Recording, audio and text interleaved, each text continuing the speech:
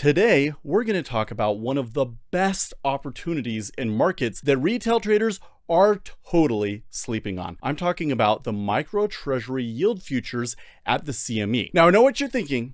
Aren't treasuries boring and complicated? Well, that certainly hasn't been the case lately. Interest in central bank policy is at an all-time high, and with central banks stuck between out-of-control inflation and a possible recession, the treasury market has been yielding plenty of trading opportunities. You like my puns? They're thick puns. Anyways, it seems like everyone has an opinion on interest rate policy these days. Why not put your money where your mouth is and trade your ideas? So let's talk about 5 reasons to trade micro treasury yield futures. And by the way, if I could ask you to just hit that like button, I really appreciate it. It really helps the channel out.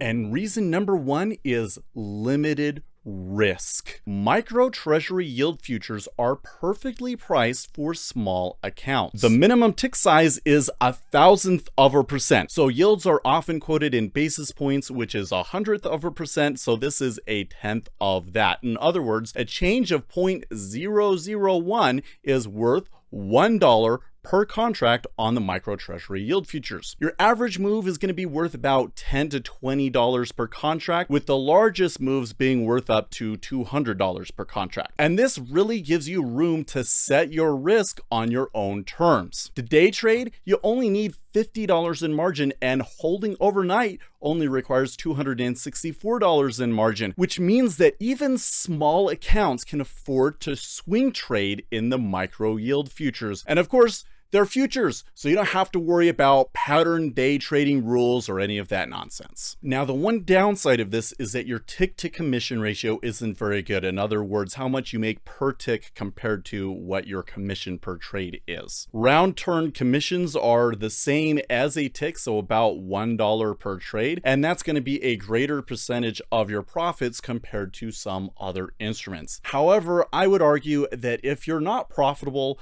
the commissions probably aren't what's killing you. Trading is hard, and it takes years of dedicated effort to become successful. So for the unprofitable trader, what really matters is the burn rate. How long can you keep going before you run out of money to trade? Micro yield futures minimize that burn rate, giving you more opportunities to learn and figure it out. And if you do figure things out, you can just graduate to the normal treasury futures, where the tick to commission ratio is as favorable as it gets. The full-sized futures are a little different as they trade in terms of price instead of yield, meaning that they'll move opposite to the micro yield futures. Quotes are also given in fractions, which is a little weird at first, but you'll quickly get used to it. So ZB, the 30-year, for instance, is priced in 30 seconds. So it will go 30, 31, and then it will go back to 0, which we call evens, and then that's the next point. The 10-year is priced in halves of that, so halves of 30 seconds. So they'll go 31, 31 half, evens. The 5-year is in quarters, so 31, 31 quarter, 31 half, 31 and 3/4, which I hate saying, so I usually say 31 packs. You get it? Because 3/4 of a pie chart looks like a Pac-Man.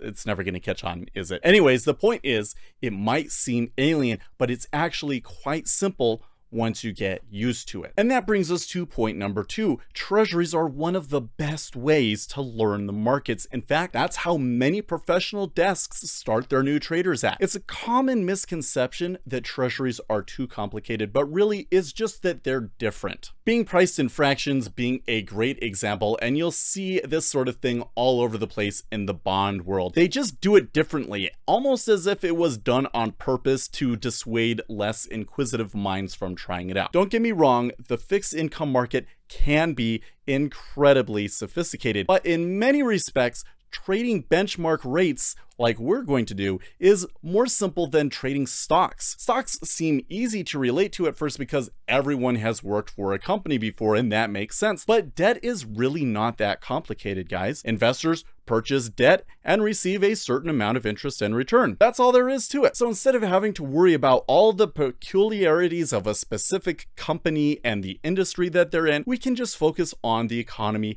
as a whole. What does the growth look like? What is the jobs outlook? What is the Federal Reserve doing? Basic economics. And those things are going to apply no matter what asset you're trading. So you can learn these subjects in detail from the Treasury market, and that will help you if you ever switch over to other markets. Treasuries are also very effective at teaching you good habits. Some of these other markets will lie to you.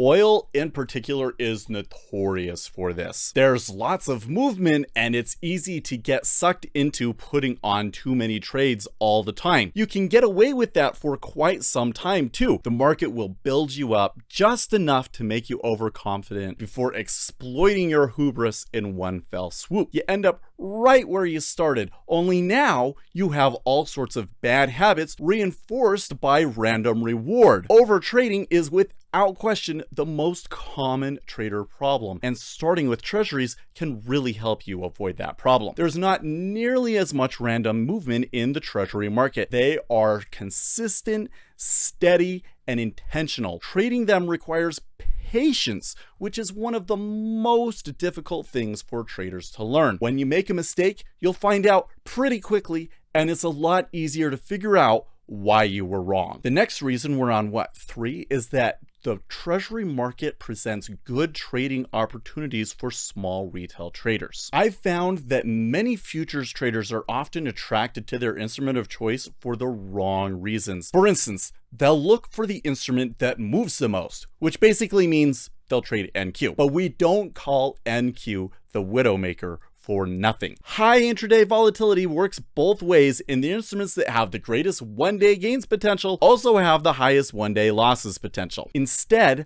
I would pick an instrument based on your ability to develop an edge in that market. Remember from our inelastic markets hypothesis video that it's really the orders that move markets. Profitable intraday trading requires that we predict those future orders. So really what we're looking for is predictors of order flow to base our trading on, and the treasury market is full of such opportunities. For instance, treasuries are very sensitive to news and changes in economic conditions. Such changes in expectations can generate persistent flows as large institutions chase the move. And these are the perfect opportunities for small, nimble traders to get in ahead of the move. Some of the best opportunities can come off of big economic number releases that happen at 8:30 Eastern time when the treasury market is already in full swing, but equities haven't even gotten started, which makes them perfect to try and trade these big macroeconomic events. There can also be opportunities to predict future flows by looking for hedging and rebalancing activity from large institutions. The treasury market is one of the largest and most liquid markets in the world, and research shows that such large instruments tend to have more predictive signals, perhaps because of that regular institutional activity. So end of month rebalancing, options activity, and futures rollovers can all create large flows worth trading. But I think one of the biggest advantage of treasuries is their role as a flight to safety asset. This is why I feel that even if you regularly trade something else, it's good to have that treasury experience in your back pocket. See, when we're in a bull market, trading will seem easy. It's like everybody's making money and all you have to do is buy into the trend. Bear markets are so much more difficult to trade. It's not so bad if you get short right at the very beginning and just hold it. Otherwise, it can be a complete nightmare trying to trade a bear market. Bear markets are incredibly volatile and will shake you out of positions. Take for instance the Korean crypto startup Uprise, who lost $20 million of client cash in the Luna crash despite being short because they stopped out of good trades. Investors are more stingy when exiting a market, and that makes it difficult to pull profits out from short-term trading. But if you are long treasuries during such volatility, life can be so much easier. Flight to safety flows in the treasuries can create some of the strongest and most consistent trends you will ever see. You can kick back and relax while all the equity traders are running around with their heads on fire. And of course, last but not least, it's fun. This market never ceases to entertain me with every twist and turn, and I would continue to follow it religiously even if there was no way that I could make money on it. Sure, there can be slow days where the market market isn't moving much, but we never run out of things to talk about during my morning live streams. It really is true what they say about fixed income having some of the smartest traders, both collaborating with and competing against such intelligent people is truly a rewarding experience. Of course, stocks will always get the most attention, but the smart money knows that the treasuries are really the main event. And by the way, if you made it this far, make sure you give me a like and leave a comment below. I know that there are a lot of you that really love the interest rate and treasury market as well. So let me know what your experience is and give some of those new traders some advice. Now, I'm not just going to throw you to the wolves here, and I have a number of videos in the works to help you understand what moves the treasury markets. In the meantime, though, I have a few tools that will really help you if you're thinking about trading the treasury market. For starters, if you're a NinjaTrader user, you should definitely check out my indicator package over at speculatorseth.com. It includes a few tools that are particularly useful for treasuries, and it's only $100 for a lifetime license. The spread indicator in particular is a tool that I cannot trade without. Understanding whether the yield curve is steepening or flattening during a move is critical to understanding the order flow in treasuries. Next, we have the tools on the CME website. There are two in particular that I would check out. The first is the FedWatch tool. This uses the short-term interest rates from bills and swaps to show what the market is predicting the Fed will use for the federal funds rate. The estimates are quoted in a range, but just think of things as always being at the lower end of the range. So for instance, during the 2020 crash, interest rates were brought down to 0. Then in March of 2022, they raised rates 50 basis points, putting the rate at 0.5 to 0.75, but really everybody just says it as the interest rate is 0.5. The federal funds rate affects all the other rates down the yield curve, so it's an important tool to check regularly. The CME also has the Treasury Watch tool, and this connects what is being traded in the futures market to the actual cash bond market. So this is where you'll find all the fun wonk stuff like QSIP numbers, the dollar value of a basis point, which bond is the cheapest to deliver, and a whole bunch of other useful metrics. The CME has a bunch of free educational webinars about what all that stuff means, so I won't bore you with it here. Just know that at some point you might want to run some numbers, and the Treasury Watch tool is one of the first places to look. Next is treasurydirect.gov, and the key thing you want from this website is the auction schedule. This is when the Treasury Department will issue new treasuries to the market. In other words, that's where supply comes from, so we definitely want to keep track of that. On the website, we can see all the details about the next auction, not just the auction time, but the amount of treasuries that they'll actually be auctioning out. It's a key regular market event that many traders forget about, and they can lead to really good trades. Next, I would highly recommend getting a news squawk because the treasuries are so sensitive to breaking news and economic numbers. Now, I personally use Financial Juice, and I have an affiliate link in the video description below. News squawks can be quite expensive, but Financial Juice is only $70 a month, and sometimes they even offer a lifetime subscription option. So I would definitely check that out. And again, it is an affiliate link, so if you use our link,